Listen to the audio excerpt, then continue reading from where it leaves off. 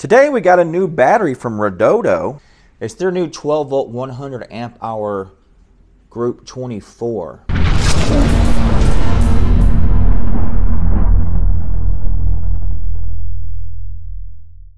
Let's open it up.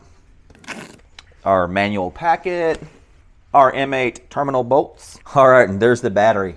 So we're finally getting more and more batteries that are in this smaller form factor case, this Group 24 form factor. And that's definitely a welcomed improvement. You know, we've all seen the bigger cased batteries, and when we open them up, there's just so much room in there. That's just wasted space. So this is very nice. But yeah, it's your typical smaller Group 24 size. All right, so we're gonna get this guy charged up and then we'll get right into a capacity test. And there we go, we're charging at 29 amps. All right, so the battery's fully charged now. We've got our shunt hooked up so we can do a capacity test. So let's go ahead and turn the inverter on. And that'll start the test. We've got the heater on low. And we're pulling 55 amps, 726 watts.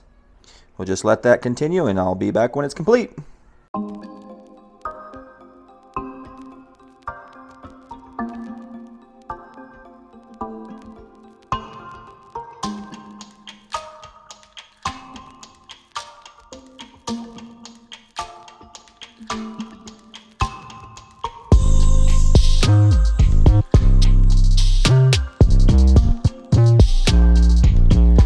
All right, guys, so the inverter is over here screaming. Let's go ahead and turn it off. All right, so we got to 105 amp hours, 1,339 watt hours. So this battery pulls full capacity and beyond. All right, let's get a weight on this battery. And we've come in at 21.4 pounds. All right, so let's tear this thing down. I've already got the lid cracked open here, so we just need to pry it the rest of the way, and there it is. And let's see what we got. As you can see, there's clearly much less wasted space. There's a little bit, but it's nowhere near as bad as the bigger cases. And so we've got 3 10 gauge silicone jacketed wires for the negative. And we've got 1 6 gauge silicone jacketed wire for the positive. Our BMS says Redodo on it. Nothing else on there that really makes any kind of sense. Just model numbers, serial numbers, things like that. I'm only seeing a high temperature switch right here. So this is not going to have low temperature charging protection.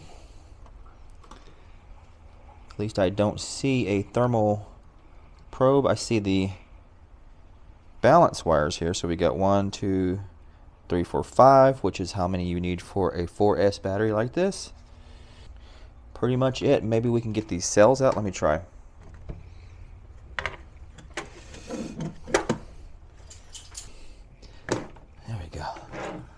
Oh, hey, we're in there. Woo! Packed real tight. There we go. All right. See what we got here. All right, so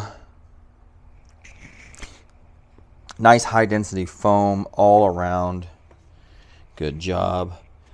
The one on the top here has the holes for the vents. Very good. See if we can't find some QR codes somewhere. Okay, there's a clear one right there. Let me see if I can scan that.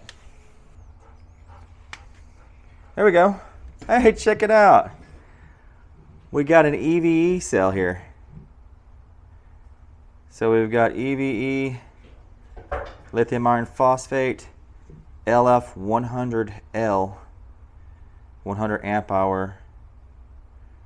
Production date It says 26/6/2003. I think it's clearly backwards. It's 6/26/2023.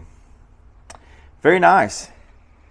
I haven't seen Eve cells in these inexpensive batteries yet, so that's pretty neat. We got insulated material between the cells. The cells are strapped together with this plastic banding material. We've got these plastic corners on the end. You know, too bad it doesn't have low temperature protection that I can see, but it's a great build. All right, guys, so that's going to be it for the video. Let me know what you think about this battery. Have a Merry Christmas, Happy Holidays.